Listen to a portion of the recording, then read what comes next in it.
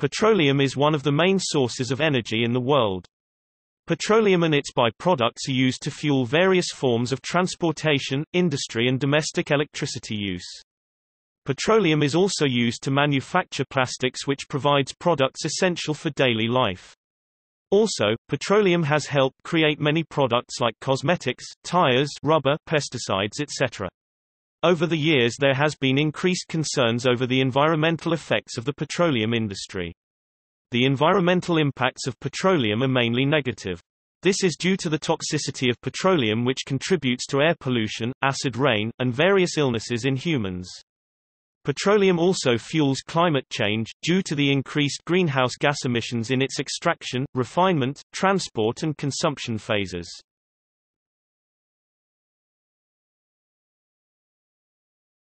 Topic: Issues.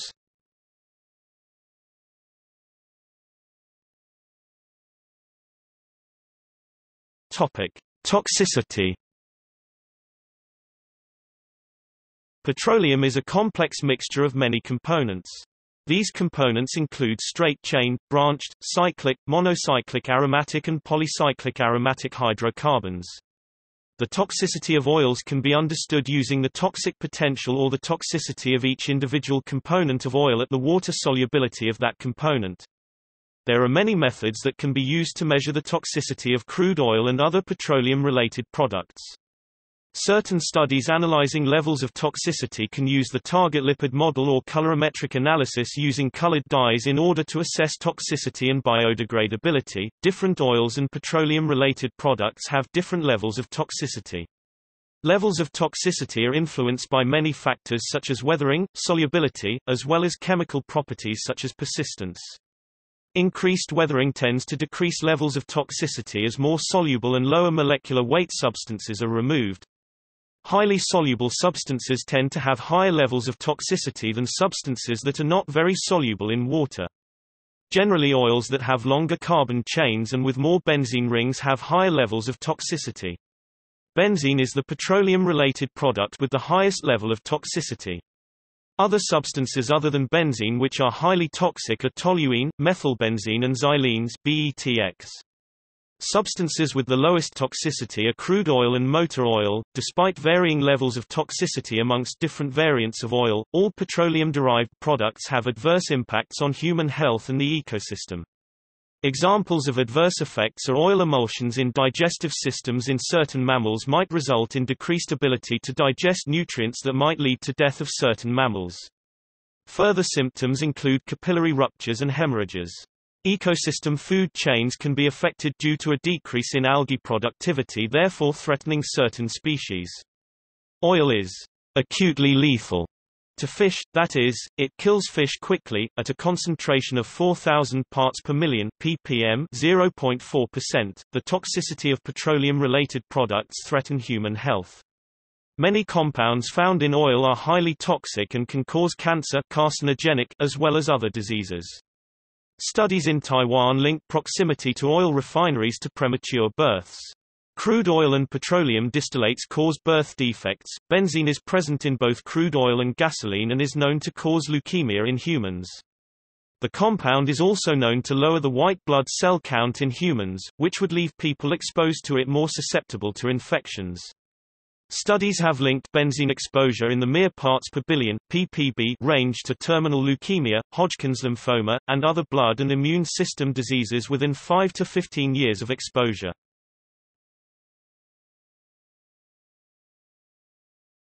Topic: Exhaust.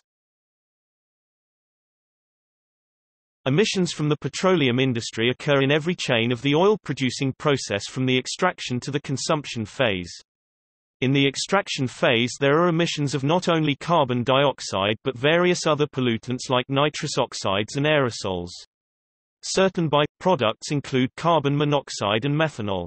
When oil or petroleum distillates are combusted, usually the combustion is not complete and the chemical reaction leaves by-products which are not water or carbon dioxide. However, despite the large amounts of pollutants, there is uncertainty about the amount and concentration of certain pollutants.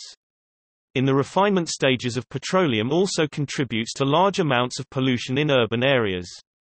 This increase of pollution has adverse effects on human health due to the toxicity of oil. A study investigating the effects of oil refineries in Taiwan. The study found an increased occurrence of premature births in mothers that lived in close proximity to oil refineries than mothers who lived away from oil refineries. There were also differences observed in sex ratios and the birth weight of the children. Also, fine particulates of soot blacken humans and other animals' lungs and cause heart problems or death. Soot is cancer-causing, carcinogenic. Topic: Acid rain. The combustion process of petroleum, coal, and wood is responsible for increased occurrence of acid rain. Combustion causes an increased amount of nitrous oxides, along with sulfur dioxide from the sulfur in the oil. These byproducts combine with water in the atmosphere to create acid rain. The increased concentrations of nitrates and other acidic substances have significant effects on the pH levels of rainfall. Data samples analyzed from the United States and Europe from the past 100 years and showed an increase in nitrous oxide emissions from combustion. The emissions were large enough to acidify the rainfall. The acid rain has adverse impacts on the larger ecosystem. For example, acid rain can kill trees, acidified lakes and dead fish. Coral reefs are also destroyed from the acidified rainfall from acid rain. Acid rain also leads to the corrosion of machinery and structures, large amounts of capital, and to the slow destruction of archaeological structures like the marble ruins of Rome and Greece.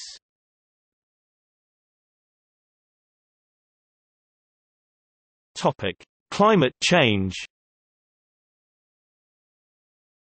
The combustion of petroleum causes an increased amount of carbon dioxide emissions as well as other greenhouse gases. The first study on the effects of carbon dioxide was studied by Swedish Nobel chemist Svante Arrhenius. His mathematical model showed that an increase of carbon dioxide results in an increase in surface temperatures, therefore both factors are correlated. The combustion of petroleum for transport, industrial and domestic use is one of the major forms of air pollution. The ultimate byproduct of oil combustion is carbon dioxide, however there are other byproducts such as carbon monoxide and nitrates. These byproducts react with the atmosphere to produce ozone and other greenhouse gases. The increased pollution has consequences on global temperature. The atmosphere reflects 30% of the incoming long-wave radiation back and keeps 70% of it for warmth. However, an increased carbon dioxide concentration in the atmosphere acts as a blanket to increased heat. Therefore, more long-wave radiation is trapped in the atmosphere when there is a higher concentration of carbon dioxide, and this trapping results in increased surface temperatures. IPCC 2007 states that the climate system will heat up by 3 degrees Celsius for a doubling of carbon dioxide. The warming of the temperatures will have massive impacts on rainfall patterns, retreat of glaciers, and the average sea levels.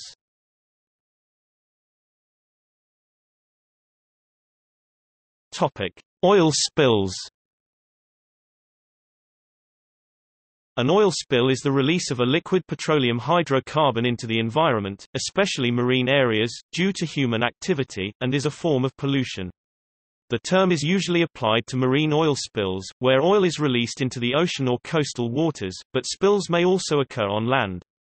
Oil spills may be due to releases of crude oil from tankers, pipelines, railcars, offshore platforms, drilling rigs and wells, as well as spills of refined petroleum products such as gasoline, diesel, and the byproducts, heavier fuels used by large ships such as bunker fuel, or the spill of any oily refuse or waste oil. Major oil spills include, Lakeview Gusher, Gulf War oil spill, and the Deepwater Horizon oil spill. Spilt oil penetrates into the structure of the plumage of birds and the fur of mammals, reducing its insulating ability, and making them more vulnerable to temperature fluctuations and much less buoyant in the water. Cleanup and recovery from an oil spill is difficult and depends upon many factors, including the type of oil spilled, the temperature of the water affecting evaporation and biodegradation, and the types of shorelines and beaches involved. Other factors influencing the rate of long-term contamination is the continuous inputs of petroleum residues and the rate at which the environment can clean itself. Spills may take weeks, months or even years to clean up.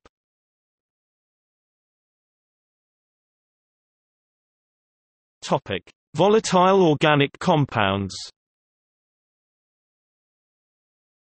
Volatile organic compounds (VOCs) are gases or vapors emitted by various solids and liquids, petroleum hydrocarbons such as gasoline, diesel, or jet fuel intruding into indoor spaces from underground storage tanks or brownfields threaten safety, e.g., explosive potential, and causes adverse health effects from inhalation.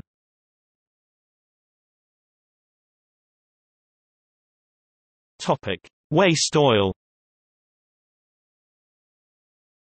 Waste oil is oil containing not only breakdown products but also impurities from use. Some examples of waste oil are used oils such as hydraulic oil, transmission oil, brake fluids, motor oil, crankcase oil, gearbox oil and synthetic oil. Many of the same problems associated with natural petroleum exist with waste oil. When waste oil from vehicles drips out engines over streets and roads, the oil travels into the water table bringing with it such toxins as benzene. This poisons both soil and drinking water. Runoff from storms carries waste oil into rivers and oceans, poisoning them as well.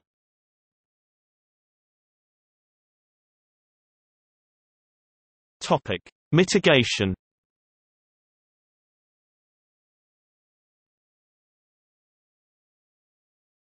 Topic: Conservation and phasing out. Many countries across the world have subsidies and policies designed to reduce the use of petroleum and fossil fuels. Examples include China, which switched from providing subsidies for fossil fuels to providing subsidies for renewable energy. Other examples include Sweden, which created laws which are designed to eventually phase out the use of petroleum, which is known as the 15-year plan. These policies have their benefits and their challenges, and every country has had their different experiences. In China, positive benefits were observed in the energy system due to higher renewable energy subsidies in 3 ways. It made consumption of energy cleaner due to moving for cleaner sources. Secondly, it helped increase the efficiency, and third, it resolved the issue of imbalanced distribution and consumption. However, from the Chinese experience there were challenges observed. These challenges included economic challenges like initially lower economic benefits for subsidies from renewable energy than for oil. Other challenges included a high cost of research and development, uncertainty of cost and potentially high-risk investments. These factors make the development of renewable energy very dependent on government support. However, aims of phasing out fossil fuels and petroleum use may also present economic benefits such as increased investment. This strategy may help achieve social goals, for example reduction in pollution, which might translate to better environmental and health outcomes. Another option for conserving energy and phasing out petroleum use is adopting new technologies in order to increase efficiency. This can include changing production methods and modes of transportation. Topic: Substitution of other energy sources. Alternatives to petroleum can include using other, cleaner energy sources such as renewable energy, natural gas or biodiesel. Some of the alternatives have their strengths and limitations that might impact on the possibility of adopting them in the future. Using corn-based ethanol might be an alternative to using petroleum. However, studies that concluded that corn-based ethanol uses less net energy do not factor in the co-products of production. Current corn ethanol technologies are much less petroleum-intensive than gasoline, however have the GHG emission levels similar to gasoline. The literature is mainly unclear what the GHG emission changes would be by adopting corn-based ethanol for biodiesel. Some studies report a 20% increase in GHG emissions and some report a 32% decrease. However, the actual number might be a 13% decrease in GHG emissions, which is not a significant decrease. The future of biodiesel might be adopting cellulose ethanol technology to produce biodiesel, as that technology will contribute to a decrease in emissions. Renewable energy alternatives also exist. These include solar energy, wind energy, geothermal and hydroelectricity, as well as other sources. These sources are said to have much lower emissions, and almost minimal secondary byproducts. The production of renewable energy is projected to grow in nearly every region in the world. Natural gas is also seen as a potential alternative to oil. Natural gas is much cleaner than oil in terms of emissions. However, natural gas has its limitation in terms of mass production. For example, in order to switch from crude oil to natural gas, there are technical and network changes that need to occur before the implementation can be complete. Two possible strategies are to first develop the end-use technology first, or second is to completely change the fuel infrastructure.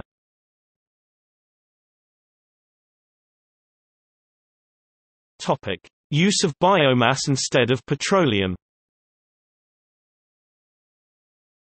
Biomass is becoming a potential option as a substitute for petroleum. This is due to the increased environmental impacts of petroleum and the desire to reduce the use of petroleum. Potential substitutes include cellulose from fibrous plant materials as a substitute for oil-based products. Plastics can be created by cellulose instead of oil, and plant fat can be substitutes for oil to fuel cars. In order for biomass to succeed, there needs to be an integration of different technologies to different biomass feedstock in to produce different bioproducts. Incentives for biomass are a decrease of carbon dioxide, need for a new energy supply, and need to revitalize rural areas.